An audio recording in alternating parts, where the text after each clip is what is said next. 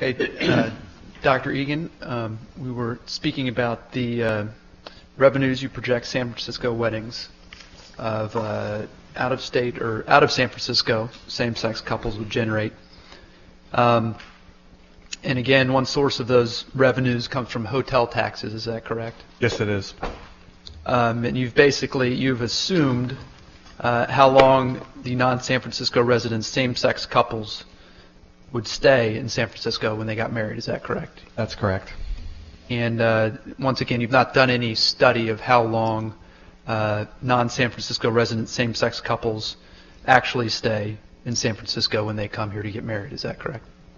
Well, no. On the first time for my 2008 report, same-sex marriage had just become legal, and there was no data about it. And for this expert report, again, it's not legal, so there's nothing to study. So I had to make an assumption. But you could study what occurred during 2008. Is that correct? Had I known that I would have had to study it, perhaps I could have put in some survey. Yes, but I didn't do that. And again, another source of revenue you cite is sales tax generated by per diem spending and wedding-related expenditures. Is that correct? Yes.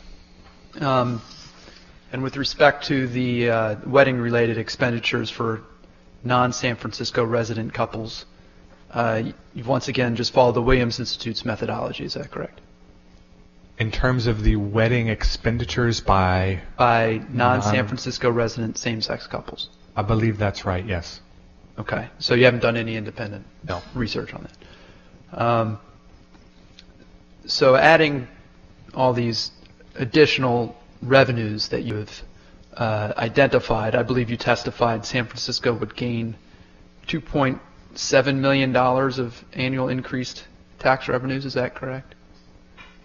I believe that's roughly correct, yes. Okay. You've not considered any costs San Francisco would incur to administer these additional marriages. Is that correct? The costs the city and county would incur are reimbursed by the license fees, so that is not a net cost to the city. You haven't considered whether the city and county would have to engage additional staffing to administer these weddings, have you? The fees pay for the staff. So there is no net cost. The fees are intended to reimburse the city's costs for providing the licenses. So you've determined that the fees as they are now would in fact reimburse the city's costs if these additional marriages took place? That's correct. I haven't independently verified that, but that's the purpose of those fees, and that's why I didn't consider that as a separate category of economic impact.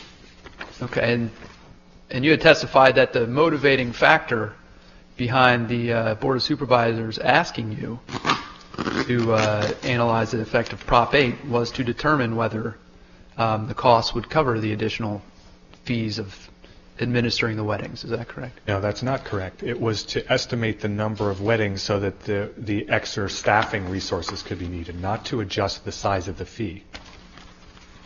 Okay. So is your testimony that if the cost or if the revenue generated from the fees was not sufficient, then the city would simply raise the fees so that it would be sufficient to cover the cost of administering these weddings?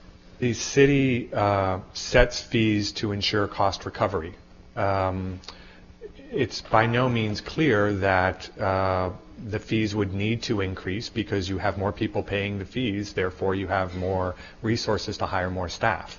It's a the way this is accounted for is each clerk can handle so many during a day, and it's a linear thing. So it's not at all clear that the fees would need to change. But you did not analyze that. That's correct. Okay. And you've not considered any additional costs with, printing additional marriage licenses? That's also covered by fees.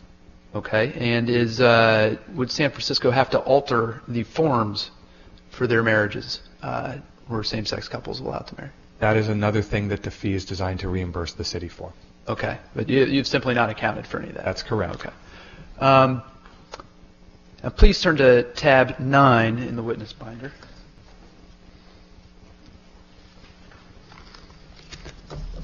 And this is a document that's been marked Defendant Intervenors Exhibit 852.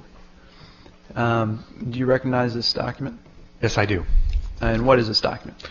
This is an email thread that concludes with a response I sent to Margaret Seng, who works in the city's 311 Customer Service Center.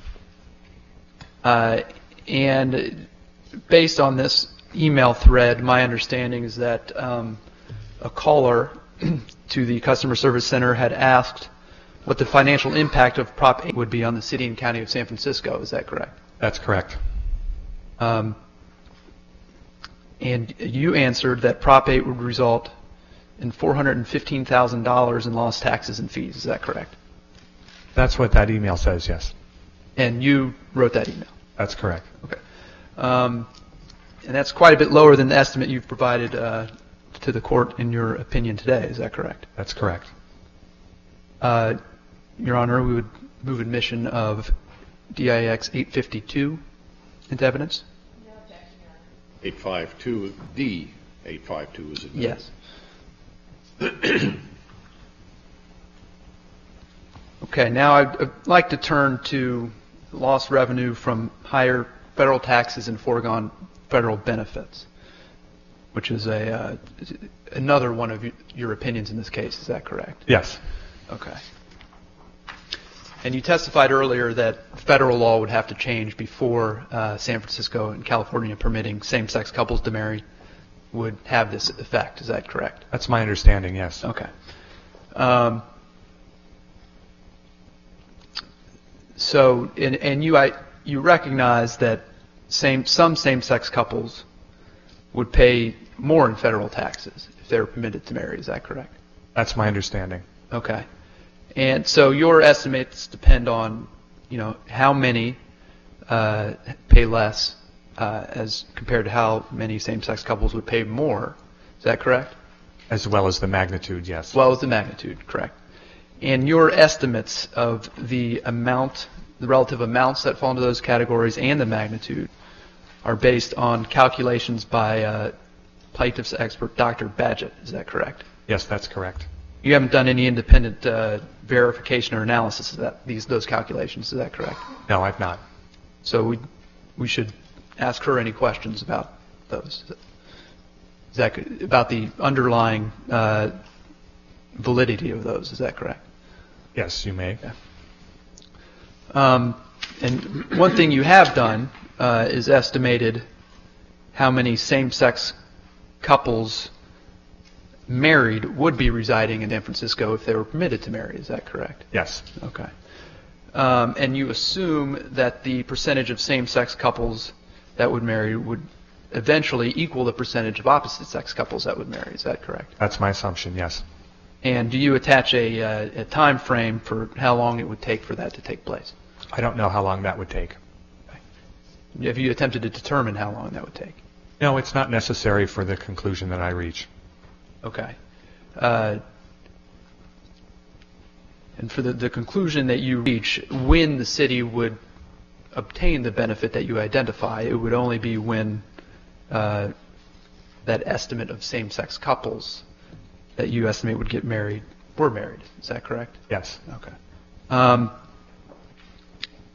And you base your assumption that these percentages would eventually be equal just on an assumption that the only difference between same-sex couples and opposite-sex couples is that same-sex couples currently face legal barriers to marriage. Is that correct?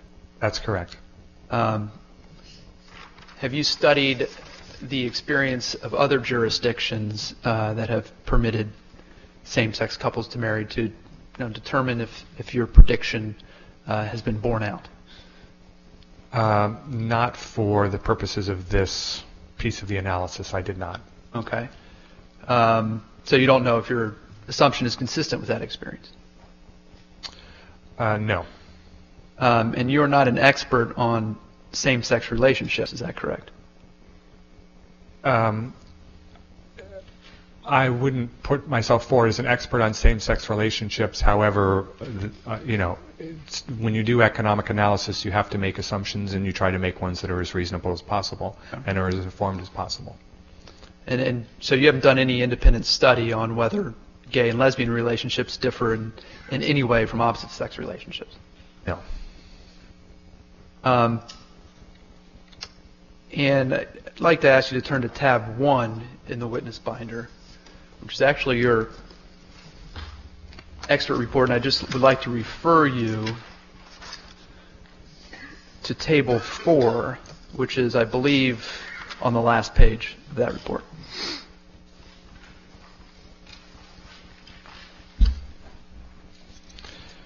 Yes, I see it. And this is where you calculate the, well, first you calculate the percentage of heterosexual couples that are married in San Francisco. Is that correct? Yes. And then you base your calculation of same-sex couples that would get married on that. Is that correct? That's right. Okay, and one of the figures in this table is the number of married heterosexual couples. And that is reported here as 103,707. Is that correct? Yes. Now, I will represent to you that the American Community Survey data that you relied upon that we looked at earlier did not have this number on it. It had the number of unmarried heterosexual couples. So I would like you to turn to tab 11 in the witness binder. And this is American Community Survey data, additional data from San Francisco for the same years as the data that you relied on. Looking at this, do you recognize that that is what this document is? I've not seen this before, but it looks familiar. Okay. Your Honor, we would move to admit, and this is marked as Defendant Intervener's Exhibit 2558 in evidence.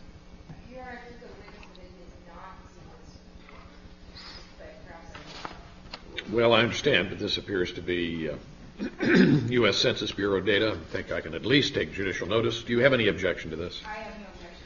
Very well. 2558 is admitted. Okay, and then on the first page, do you see the households by type table? Yes, I do.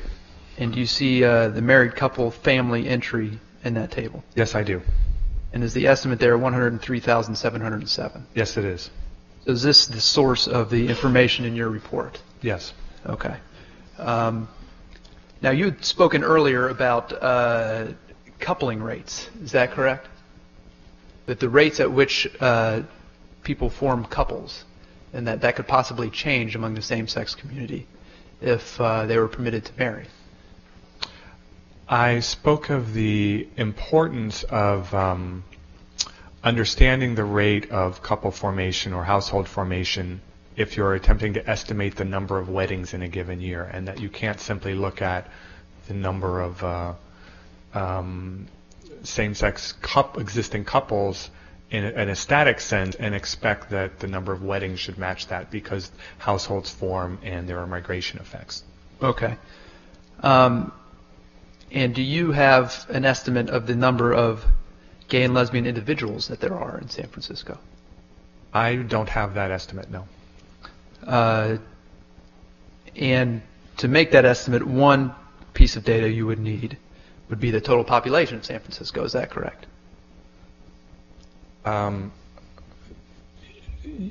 Depending on how you would make the estimate, that could be a helpful piece of information. Okay. And on the third page of this Census Bureau report, do you see the table labeled place of birth? Yes, I do. And it lists the total population as 757,604. Is that correct? Yes. Okay.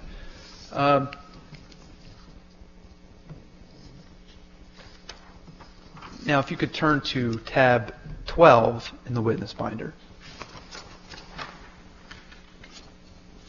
This is an exhibit that's been marked Defendant Intervener's Exhibit 1287. And this is a Williams Institute report called Census Snapshot, California Gay, Lesbian, and Bisexual Population. You see that? Yes, I see it. And you've relied on the Williams Institute's work in preparing your report, correct? I've not seen this document before. Not this document specifically, but the Williams Institute's work generally. I've referred to another report prepared by the Williams Institute. Okay. And turn to the second page of this report. And the second bullet point on that page, the first sentence says, among California counties, San Francisco has the highest percentage of lesbians, gay men, and bisexuals at 14%. Is that correct? That's what that says, yes. Do you have any reason to question that estimate? I don't. Okay. Your Honor, we would move to admit DIX 1287 into evidence. 1287 is admitted. Okay.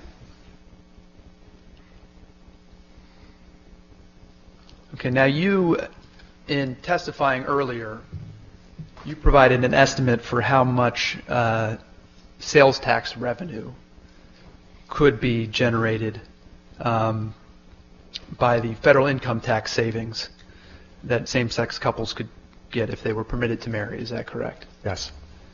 And again, that assumes that the net impact of that is that same-sex couples actually have a net savings in federal income taxes. Is that correct? It assumes that same-sex couples would pay a lower amount on average in federal income tax if they were married. And your figure assumes, I believe you stated this, I just want to make sure that same-sex couples spend all of the additional savings that they receive from this lower federal income taxes, and that they spend all of it in San Francisco. Is that correct? Yes, that's an upper end estimate. They spend all of their additional income in San Francisco on taxable goods. Now, have you studied the behavior of people when they obtain tax savings, what amount of it they actually spend? I did not for the purposes of this. I felt it was sufficient to provide an upper end estimate. Okay. The number is not particularly dispositive. So. Okay. And now you also believe that same-sex couples would be entitled to certain other federal benefits if they were permitted to marry. Is that correct? That's my understanding. And to your understanding, are there federal programs that take spousal income into account when determining eligibility? Yes, there are. And if the federal government recognized same-sex marriages, potentially the individuals in those marriages could lose eligibility for programs that took spousal income into account. Is that correct? I can't think of a specific example, and I'm not sure I can give you a clear answer on that. Well, if there was an example where there was a threshold of federal income that was required, you had to have below that income to receive a federal benefit, and the federal government recognized spousal income. Is it not correct that there are some individuals that would, by virtue of that, perhaps go above that threshold that currently do not? Okay, I understand your example. Do you agree with that? Again, there's no specific program that's coming to mind, but I'm following your example. Okay. And that, hypothetically, I'm going to ask you to assume that there are programs that take spousal income into account. Okay. And to determine the net impact of federal recognition of same-sex marriages, you would have to consider the people that could potentially lose eligibility under those programs, as well as individuals that would gain eligibility for other benefits. Is that correct? To fully discuss and prepare an estimate of the impact of same-sex marriage on income and spending in San Francisco, you would have to do a full accounting of the ones you refer to in which the eligibility may be less, as well as others in which you're only eligible for the benefit if you're married, and you are denied that benefit if you're not married to your partner. So in order to provide a full estimate, a quantitative estimate, yes, you would need to consider both types. You haven't attempted to do that? I've not attempted to estimate either type beyond the taxation issue, which was readily quantifiable. Okay. Now, another source of potential savings, move on to another one of your opinions, is the cost associated with San Francisco's equal benefits ordinance. Is that correct? Yes. Now, permitting same-sex couples to marry in San Francisco will not repeal the equal benefits ordinance, will it? No, it would not. And permitting same-sex couples to marry in San Francisco would not cause San Francisco to stop defending the equal benefits ordinance in court, would it? It would not directly cause that, no. Okay. And your opinion is that, or your understanding is that San Francisco has expended a certain amount of money defending the equal benefits ordinance in court. Is that correct? That's my understanding. And do you know when these legal expenditures took place? To the best of my recollection, they've occurred since 1997 or so, when the equal benefits ordinance was adopted. Do you know if these legal expenditures are ongoing? I think in principle they're ongoing, and there's a potential risk of expenditures there, but I don't know the specific details. Okay, if you could please turn to tab 14 in the witness binder, and then should be an Exhibit A there. And that's an exhibit that's been marked Plaintiff's Exhibit 845. Do you recognize this document? Exhibit A.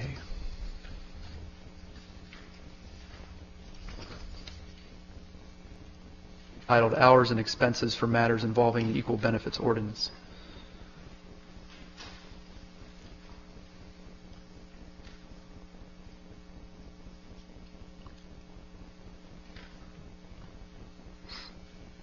I don't specifically recollect this document. No. I'll represent to you that this was a document given to us along with your expert report in this case. So do you not recognize or recall reviewing this document?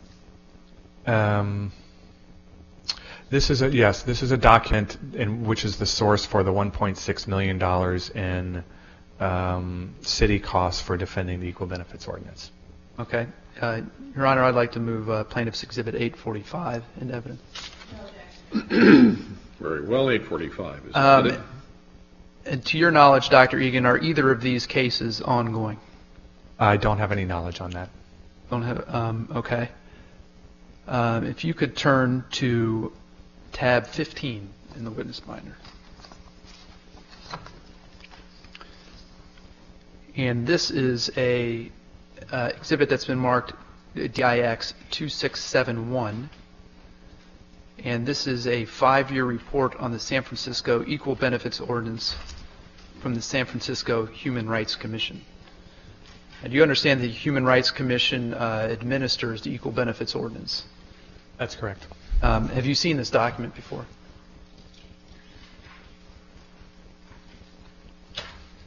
I don't recall the specific document.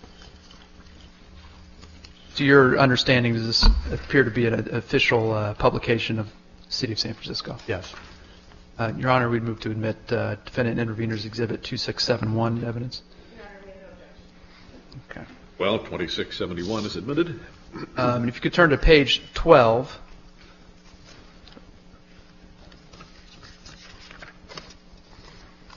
And there's a heading that's called Litigation Update. You see that? Yes. And that says, this past year brought successful closure to most of the litigation challenges facing the Equal Benefits Ordinance since its enactment. 2 of the 3 lawsuits filed against the city challenging the legality of the ordinance have concluded with the majority of the law intact. The 3rd remains on appeal. Is that correct? Yes. And it then goes on to list under subtitle A Air Transport Association case. And I don't know if you recall from the prior exhibit. You can look back at it if you don't under tab 14A. But was this the litigation that consumed most of the expenses, a vast majority of the expenses that you have reported in your report? Yeah, it appears that it was. Okay. And according to this, if you go into page 13, at the very bottom, it talks about a third lawsuit filed by S.D. Myers, and it says that appeal is pending. Is that correct? The very bottom of page 13. Yes. So based on that, that would lead one to conclude that the Air Transport Association case has been concluded. Is that correct? Yes. Okay.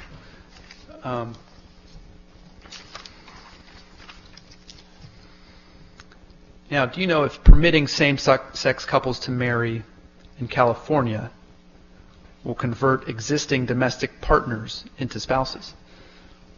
It's my understanding that would not automatically happen. Did that happen when same-sex couples were permitted to marry in 2008? To the best of my knowledge, that did not happen. Okay. And permitting same-sex couples to marry in California will not prevent same-sex couples from entering domestic partnerships. Is that correct? As far as I know, it would not. Right. And will permitting same-sex couples to marry in California require other states to permit same-sex marriage? I don't believe it would. And San Francisco's contractors have employees across the country to whom they provide benefits under the Equal Benefits Ordinance. Is that correct? Some do, certainly. Okay. And if you could please turn to tab 17 in the witness binder. And this is an exhibit that's been marked DIX 698. Do you recognize this document? Yes, I do. And what is this document? This is a document that summarizes the research of a colleague of mine in the Controller's Office on the city's costs in administering the Equal Benefits Ordinance.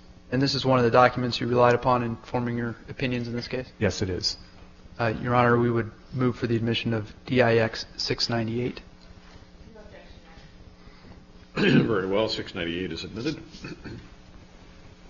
And in the second paragraph, about halfway through, it states that between strike that.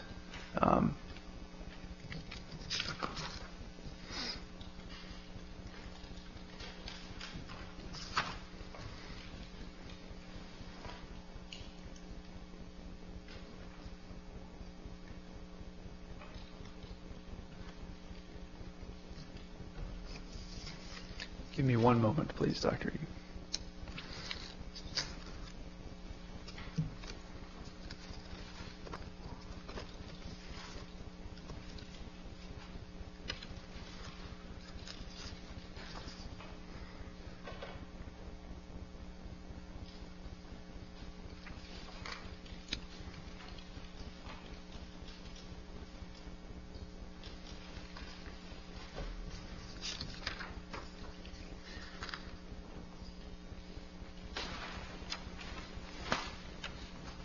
Okay. So my question for you is, does the Human Rights Commission, the employees that they employ to administer the Equal Benefits Ordinance, do they also respond to more general sexual orientation discrimination complaints? I'm not completely sure on that, but it's my belief that they do. So even if domestic partnerships were no longer necessary, presumably the Human Rights Commission would still have to respond to these types of complaints. Is that correct? Through discrimination-related complaints? Yes. Yes. Okay. Do you know how common it is for companies to offer domestic partnership benefits? I don't have any numbers on that in my head, no. Okay, and if you could return to tab 15. And this is the 5-year report on the Equal Benefits Ordinance that we just looked at. And if you could turn to page 1 of that report after the table of contents. And in the second paragraph, it says, today over 4,500 employers extend these benefits. Is that correct? Yes. These benefits, do you understand to mean domestic partner benefits? Yes. And then if you look at the last sentence of that same paragraph, it says that the concept of employer-provided domestic partner benefits moved from the far fringes of the fringe benefit landscape to become commonplace among employee benefit offerings. Is that correct? That's what it says, yes.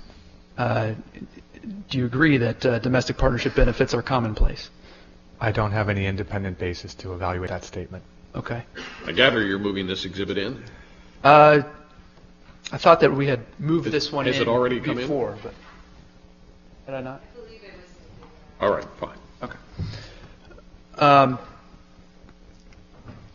Do you know if California has any laws requiring insurance companies and other insurance providers to provide equal benefits to domestic partners? I'm not aware of that. Okay. If you could turn to tab 31 in the witness binder.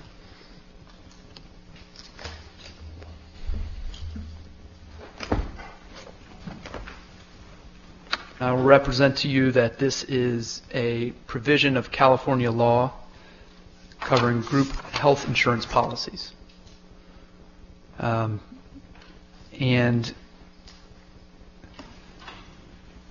the last sentence of subsection A of that states that a policy may not offer or provide coverage for a registered domestic partner that is not equal to the coverage provided to the spouse of an employee, insured, or policyholder. Is that correct? That's what it says, yes. Okay. And now if you turn, I believe, 3 pages, is another provision of California law. This is California Insurance Code Section 381.5. And this covers, according to the last sentence of subsection A, all forms of insurance regulated by this code. Is that correct? Yes, it is. And in the sentence prior to that, this law provides that a policy may not offer or provide coverage for a registered domestic partner if it is not equal to the coverage provided for the spouse of an insured or policyholder. Is that correct? I could object to my question to that. If he's asking if this document says what it purports to say, there's probably unnecessary. If he's asking if this is the law, the witness is being asked for legal conclusion. Well, it does seem to me, Mr. Peterson, this is a provision of law. The witness said he wasn't aware of it, and you can certainly refer to the provision of law and making your points, but I'm not sure this is really a proper subject for examination of the witness. Okay, well, he had opined about the cost that the Equal Benefits Ordinance imposes upon San Francisco companies, and I'm just testing the reliability of that opinion. Well, I think I understand Yeah. the point that you're making, and I think you've done a good job of making it. And so maybe. Thank you, Your Honor. Now, do you know, Dr. Egan, if other government bodies have enacted equal benefits ordinances similar to San Francisco's? I'm not completely aware of the prevalence of that. Okay, and if you could turn to tab 16 in the binder.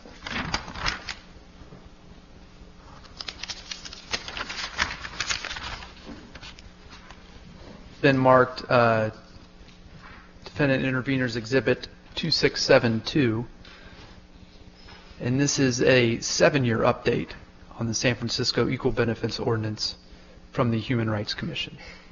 And Your Honor, I would like to move DIX 2672 into evidence. We have no objection to Now, if you could turn to page 5, the conclusion, second paragraph of the conclusion, states that including San Francisco, by the end of fiscal year 2003-2004, there were 13 government bodies with equal benefits legislation on the books. Several more are considering such legislation, all using San Francisco's law as a model. Now, if equal benefits ordinances were significantly detrimental economically, do you think all these government bodies would enact them? That would depend on whether they felt that the economic cost was worth the benefit of remediating discrimination.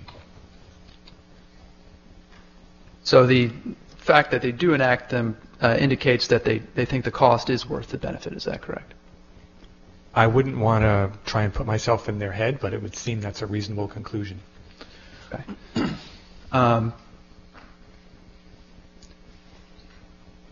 And you've stated that the equal benefits ordinance possibly reduces the pool of contractors who are bidding on San Francisco contracts. Is that correct? Yes, it is. And that is because that's a theoretical point. Is that correct? You've not studied whether contractors actually are not bidding on San Francisco's contracts because of the equal benefits ordinance. Is that correct? No, I mean, it's hard to observe companies when they don't do something, and that would be the case here. And another opinion that you've provided in this case is that the city and county could save money on health care that they provide to the uninsured. Is that correct? Yes. And your basis for that assumption is just that you believe there are some uninsured members of same-sex couples that would be covered by their partner's private insurance if they got married. Is that correct? Yes, that's correct. And you have not considered those provisions of the California Code that we referred to earlier in forming that opinion. Is that correct? In what context? In the context where they mandate insurance companies to provide equal benefits to spouses and domestic partners. You have not considered that in your assumption that some uninsured members of same-sex couples would be covered if they could get married. They're not currently. I object to the question that states the law.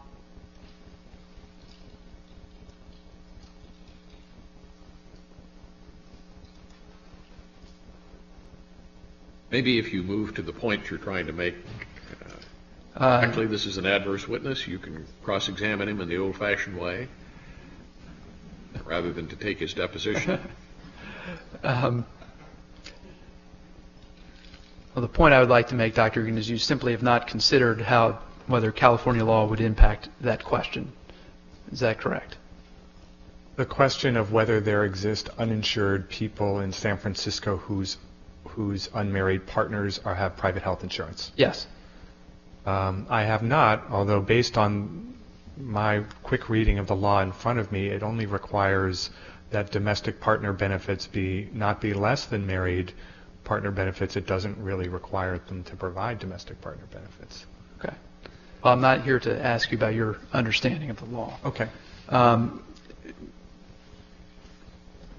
And you simply don't know how many gay and lesbian couples would get insurance. Were they permitted to marry? I do not have an estimate of that, no. And the cost of providing that insurance would just be shifted from San Francisco to the private sector. Is that correct? So the cost of their health care, essentially. That's true, although it may be better to think of it as they're being shifted from the uninsured population to the insured population, which is probably a net economic gain from the point of view of society as a whole. But the answer to the question is the private sector would be picking up for the tab where the public sector now is doing that. That's correct. Okay. And now you've also offered an opinion on the cost of providing health services to the LGBT community. Is that correct? Yes. And you believe that same-sex marriage, permitting same-sex marriage, could reduce this. Is that correct? these yes, costs? that's correct. And that is because you believe extending marriage to same-sex couples will lessen discrimination against members of the LGBT community? That seems like a reasonable assumption to me, yes. And you're not a sociologist or a psychologist, are you? So that's not an expert opinion that would occur, is that correct? No, it's not. Okay. And you believe that San Francisco has a brand as a popular tourism destination for gay individuals, is that correct? I just draw that conclusion based on the number of out-of-state same-sex marriages that we hosted. And you believe that San Francisco is a particular attraction for gay and lesbian tourists? I don't have any direct information to compare San Francisco to other places in that regard, but I would think that it is, yes. Okay. And yet, and generally, do you think San Francisco is a gay-friendly city? I would say so in general, yes. In light of these things, that you still believe that same-sex or gay and lesbian individuals have elevated rates of behavioral health services because of the psychological effects of the discrimination they endure in San Francisco? That's what I've been told by our Department of Public Health, and I don't have any reason to doubt that statement. You haven't done any independent research on that yourself? That's not my field. Okay. No. And the next subject that you opined upon is the costs incurred because of bullying in the San Francisco school district. Is that correct? Yes.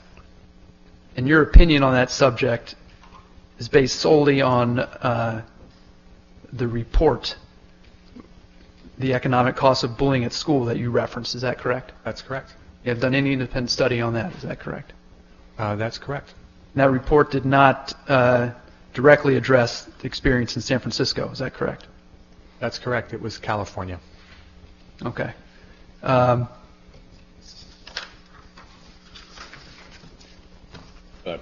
it's true, is it not, that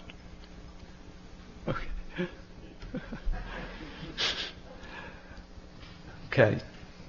Thank you, Your Honor. Now, finally, you've talked about it's true that you've talked about, is it not, that you've talked about economic advantages of marriage that cannot be quantified. Is that correct? That's correct. And you believe there's research supporting the statement that there are significant economic advantages to marriage. Is that correct? I'm aware of that research, yes. That research does not study same-sex married couples, does it? To my knowledge, it does not, right? I'd like to turn to tab 19 in the witness binder. This is a RAND Institute study, Marriage, Assets, and Savings. It's been marked PX 809. Do you recognize that document? Yes, I do. And this is a study that you relied upon for your opinion that married couples generate more wealth than single people, correct? That's correct. And this does not address same-sex married couples, does it? It does not. Your Honor, we'd move to admit PX 809 in evidence. very well. 809 is in. If you turn to tab 20, the witness binder, please, Dr. Egan. And this is has been marked PX 807. It's a press release from, looks like the Agency for Healthcare Research and Quality. And this is what you've relied upon for your opinion, that married men are more likely to engage in healthy behaviors than single men. Is that correct? This and the article to which it refers, yes. Okay. And this is the only item that you included in the materials considered portion of your expert report. Is that correct? That's correct. And the studies reported here did not, as far as we can tell, consider same-sex marriages. Is that correct? That's correct. Now, if you turn to tab 21, I think, Your Honor, I would like to move PX 807 into evidence. I believe I neglected to ask you that. Very well. 807. 807. 807 is admitted. If you could please turn to tab 21, Dr. Egan. And this has been marked Plaintiff's Exhibit 803.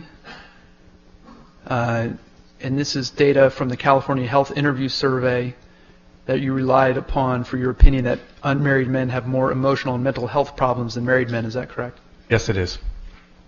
Your Honor, I'd like to move exhibit number PX 803 into evidence. Hearing no objection, 803 is in. 803 PX, plaintiff's exhibit. And this does not break down same-sex and opposite-sex marriages, does it? That's correct. Okay.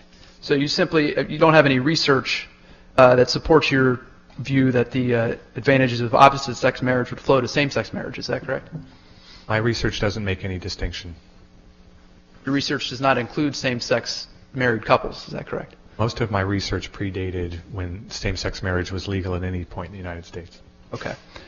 Now, you've not considered the impact on opposite-sex couples in San Francisco that extending marriage to same-sex couples may have. Is that correct? I have not. And it's true, is not that if opposite-sex couples got married at lower rates than they did before, that it could offset the benefits you see from same-sex marriage. Is that correct? If it were the case that same-sex marriage reduced the marriage rate for opposite-sex couples, then yes, that would be that could have an impact.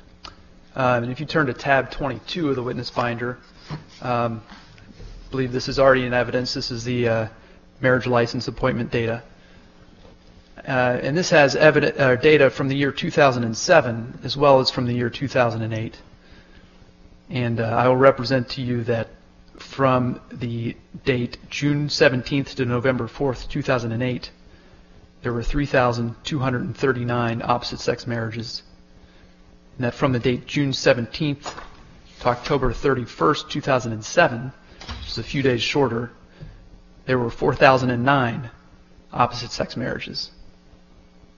And that's there's a column that says actual marriage licenses and for opposite-sex couples for both the year 2008 and 2007. You see that data there? I'm not seeing the numbers you're referring to. Well, the numbers are broken down by month, and I've just... You're looking at the annual totals, or are you I'm looking at the months during which same-sex marriage was legal in 2008, and then those same dates in 2007. Right. And I'm representing to you that I've added up those figures, and that in 2008 there were more than 700 fewer opposite-sex marriages in San Francisco than there were in 2007. Marriage license appointments? Marriage licenses, actual marriage licenses issued. Okay. So if that's true, that means that less opposite-sex couples married in San Francisco during the time that same-sex marriage was legal than the comparable time the prior year, correct?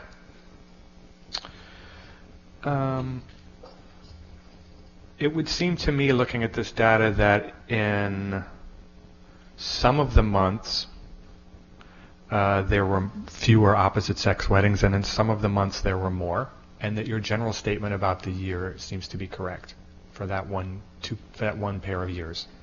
And I've actually just added up the months during which same-sex marriage was legal in order to account for, some months more, some months less. I understand, but for example, June 17th, 2008 to June 30th, 2008, there were 548 opposite-sex marriage licenses and 1,076 same-sex. In the previous year and during that same period, there was only 462 opposite. So for that 2-week period, there was an increase. Right, but for the period as a whole, there was a decrease. Or the 5-month, for that multi-month period, there was a decrease. Okay. And Dr. Egan, you've testified that you teach at the University of California at Berkeley. Is that correct? That's correct. And your courses are focused on the economic analysis of subnational and substate areas, such as cities and metropolitan areas. Is that correct? That's right. And one course, at least one course that you've taught, was essentially a study of why the economics of cities differ from one another and what policy steps can be taken to achieve industrial growth, correct? Yes. And same-sex marriage does not come up in that course. Is that correct? That's correct. And it's not come up in any of the courses that you've taught. Is that correct? That's correct. Okay. Now, if you could turn to tab 23 of the witness binder. This is an exhibit that's been marked Defendant Intervener's Exhibit 854. You recognize this document? Yes, I do. And was this the economic strategy document that you helped San Francisco put together when you were at ICF? That's correct, yes. Your Honor, we'd like to admit Defendant Intervener's Exhibit 854 into evidence. No objection. Very well, 854 is in. And you were the project manager of this project, is that correct? Yes, I was. And now, I know this is a lengthy document, but anywhere in here does it mention same-sex marriage? I don't believe it does. It likely doesn't mention many of the things that we study in the Office of Economic Analysis, policy issues that have a material economic impact on the city. I mean, this is really a study of the macroeconomic infrastructure that drives San Francisco's economy. It's not meant to be an exhaustive catalog of all of the possible policy steps, particularly state policy steps that could impact the city's economy in a significant way. Okay. But it's safe to say that same-sex marriage is not part of the San Francisco economic strategy as set forth in this document. Is that correct? It's true that by 2007, same-sex marriage was not a policy option available to the city and county of San Francisco. Okay.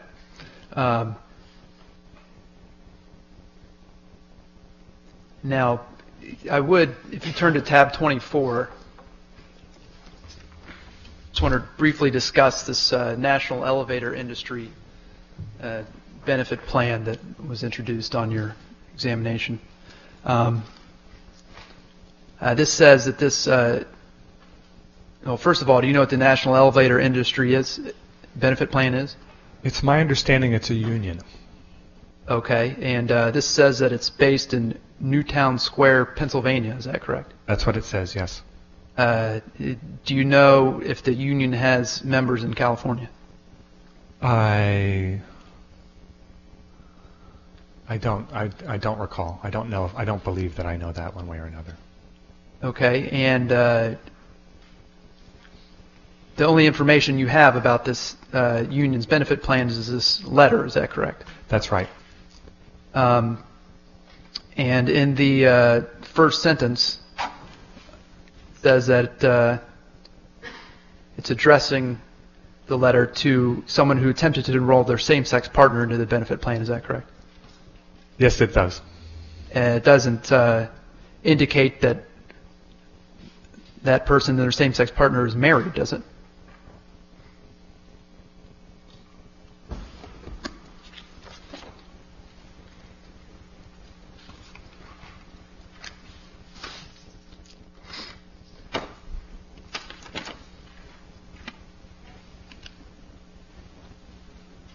Not directly, but it does say based on their change of policy that redefines marriage to remove the person of an opposite sex clause. On that basis, it says to the addressee, you may reapply for coverage, which leads me to suspect that they're married to their partner. Another possibility is that the National Elevator Industry Benefit Plan would construe a domestic partner relationship as a marriage for the purpose of their benefit plan. Is that correct?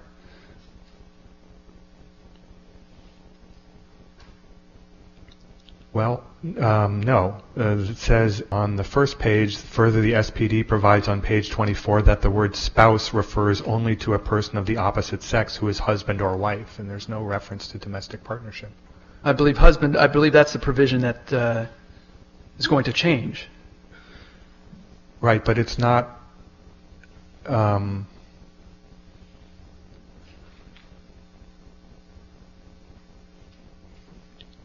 the provision changes to provide that a participant who has legally married a person of the same sex under laws of his state, if such a marriage is recognized in his state with a proper and legally binding marriage certificate, may be eligible to enroll his same-sex spouse in the NEI health benefit plan. It seems to be that that's explicitly excluding domestic partner. That's not language actually from the plan. That's this letter's language construing the plan. Is that correct?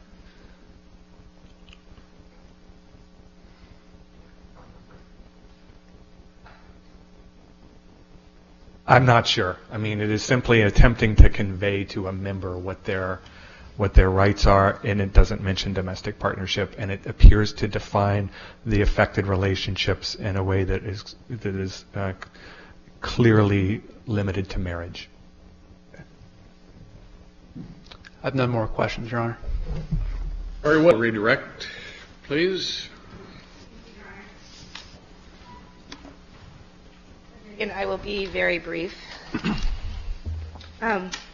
Before I begin, Your Honor, there's one point I'd like to clear up for the record. Did I understand correctly that the court took judicial notice of the 5 hate crimes reports?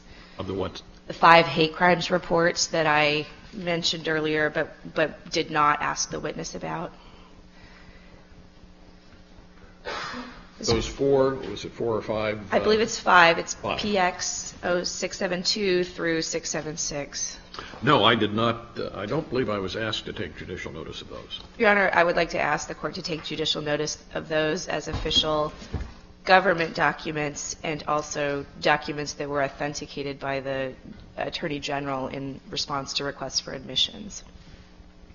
Peterson? Very well. Thank you, Your Honor.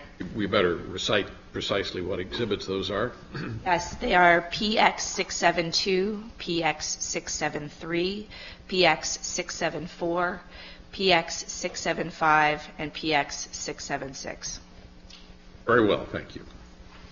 Dr. Egan, you were asked some questions about whether domestic partner celebrations occurred or were expended, people expended money on celebrating their domestic partnerships. Do you recall that by Mr. Patterson? Yes. Are you aware of any studies about domestic partnership celebration expenditures? No, I'm not aware of any such study. And are you aware of whether or not San Francisco experienced an uptake in wedding-related economic activity in 2008 when same-sex marriage was legal? Well, certainly San Francisco experienced an uptake in weddings, and I could conclude from that that the economic activity associated with weddings increased as well. And are you aware of research that people spend money on weddings, have out-of-town guests, and spend money when they are tourists in San Francisco? There is a significant industry that helps people spend money on their wedding and provides tourism associated with that. There's a lot of evidence that there is a wedding industry. Okay. Thank you, Dr. Egan. Let's talk about your 2008 report, about which you were asked some questions on cross-examination. You talked a little bit about differences between that report and the analysis that you did today. Is there any difference between the per-wedding expenses, the per-wedding costs that you saw between the 2008 report and the report you prepared and your opinions in this case? We made the same assumption. Well, we used the same source of information related to how much wedding expenses are in both cases. I see. That assumption was consistent. Yes. And when you looked at wedding expenses, did you use that wedding industry data that we've just discussed? Yes, we did. And you also talked about some differences in the methodology that you used to determine the number of weddings that you projected would occur. Is that right? That's right. And why did you change your methodology between the 2008 report and your estimates in this case of the number of weddings, of same-sex weddings that we would expect to see? When I was asked to do the report in 2008, I was looking, as I always do, for similar research that had tried to address the same question to see if I could learn anything from their methodology. And I found the Williams Institute report on the economic impacts of marriage in California and thought it would be good to rely on a third-party source for a methodology. So what I did to project the number of weddings for the 2008 report was to estimate, using the census data, following as closely as I could the Williams Institute methodology, how many unmarried same-sex partners are there in California. And then, as they did for their study, look back to the Massachusetts experience and say what percentage of them would get married in each year. And that led me to my estimate of the 3-year number of weddings that is contained in my 2008 report for the residents.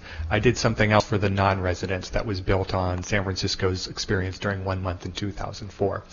The main difference issue, however, is that methodology significantly underestimated what we actually saw from June of 2008 to November 2008.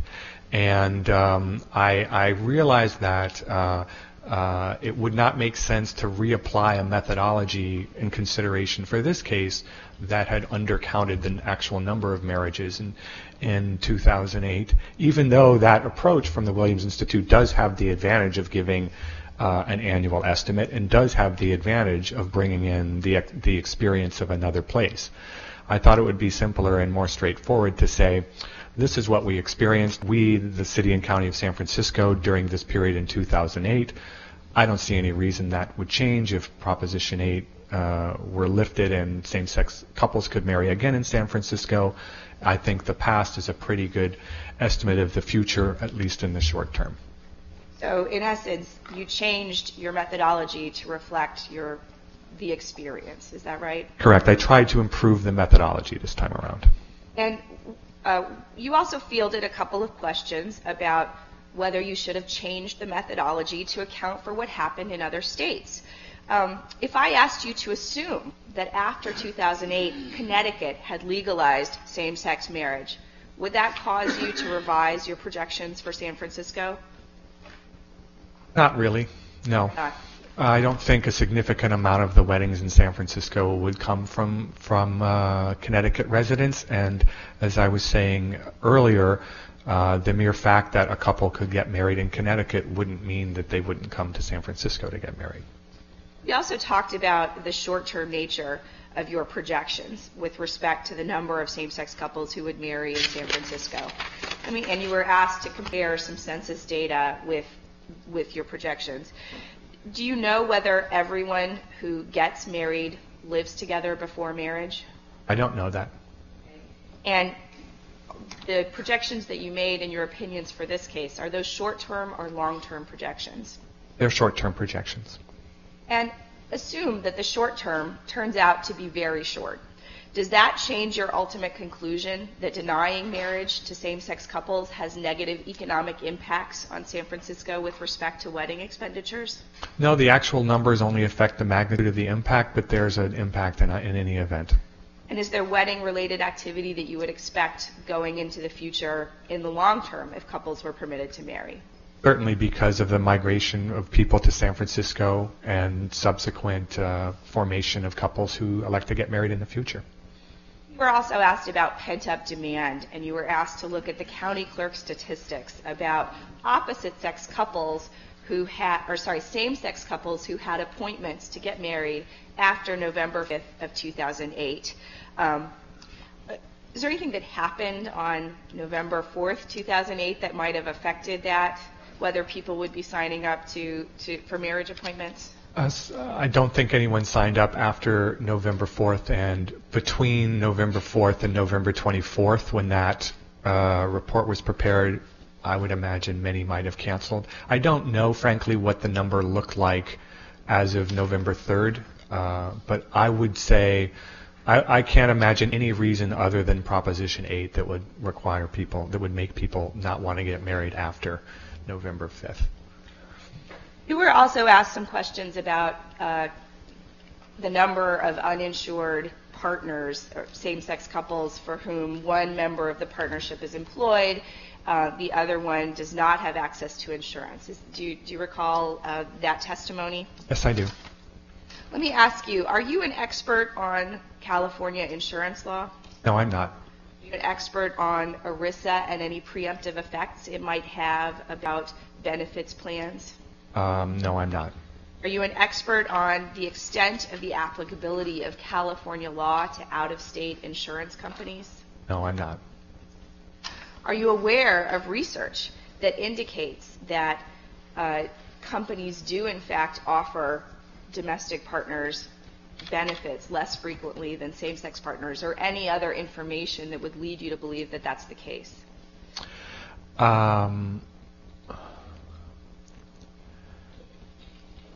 Not compared to, no, actually I'm not aware of specific research on that question. But if we assume that domestic partners are not insured at the same rates that married couples are insured, does your conclusion that San Francisco's expense for covering uninsured populations hold true, that San Francisco incurs a greater expense because marriage is not legal between same-sex couples?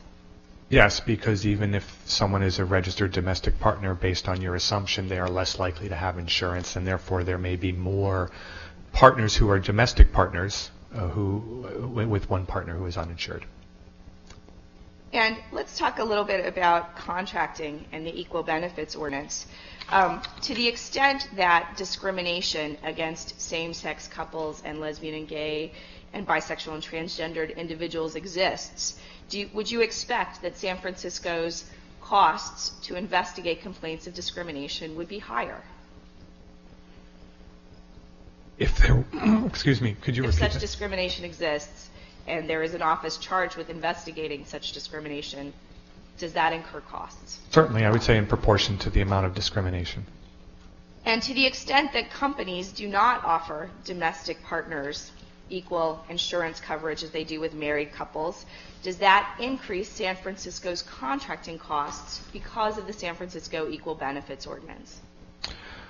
To the extent that it limits our pool of contractors, yes, it does. And if other local governments also have equal benefits ordinances, would you expect a similar increase in their contracting costs from their efforts to combat marriage discrimination? I would expect the same thing to hold there as well. And Dr. Egan, you were asked a little bit about the rates of opposite-sex couples marrying between June and November 2008. If you were going to undertake a study of the rates at which opposite-sex couples got married, would you look at more than 4.5 months of data to undertake that study? I think it would be prudent to do that, and yes. And if more data about same-sex couples' marriage rates were available, would you have looked at that here in California to undertake your study of those rates? Yes. Dr. Egan, is it generally the case that improvements among lesbian, gay, bisexual, and transgendered individuals and among same-sex couples in health, healthy behaviors, wealth accumulation, and productivity increase San Francisco's payroll and property taxes? Yes, it is. And is it generally the case that those factors, increased health and wealth, increase the city's economic health? Yes, they do. I have nothing further. Very well. Thank you, sir. You may step down. Can we resume at maybe 1 o'clock? Is that going to give everybody enough time? All right. Very well. Let's see. The next witness is going to be Dr. Meyer. Dr. Dr. Meyer. Dr. Meyer. Fine.